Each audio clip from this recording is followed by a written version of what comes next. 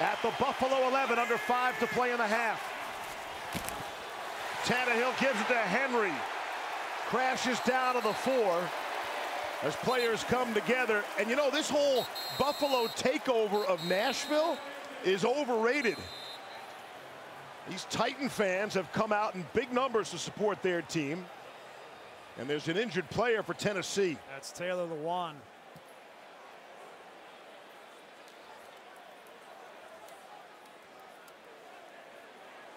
And he was fighting and scratching and came over the top of the pile, and he hasn't moved since he hit the ground. That's the 8th-year pro out of Michigan.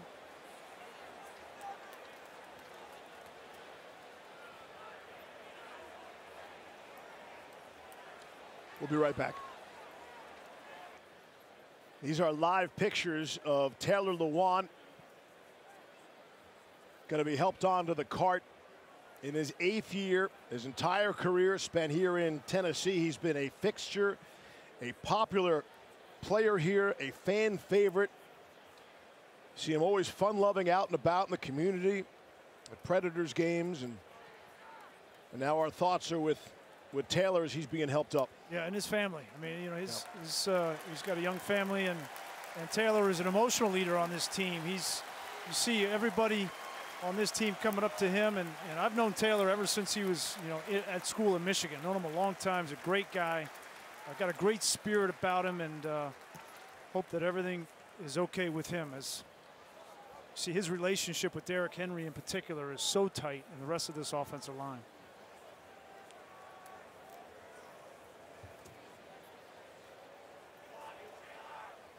See the emotion on Derrick's face. Yeah. We saw a somewhat similar scene last night with Darrell Taylor of the Seahawks. And the crowd here in Nashville is chanting for Taylor.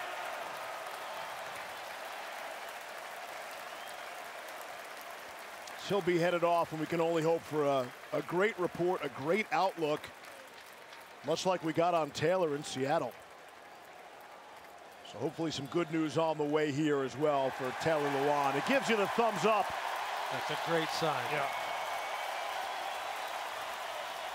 That's kind of what you're waiting for, right? Absolutely. Every fan holding their collective breath. Just give me the thumbs up. Yeah. And there it was. Yeah, you see him coming over the pile here. And you just see the corner of his head hit the back of the defender, and as he rolls over the pile, you just hope and pray for the best. Crashing into Jerry Hughes there.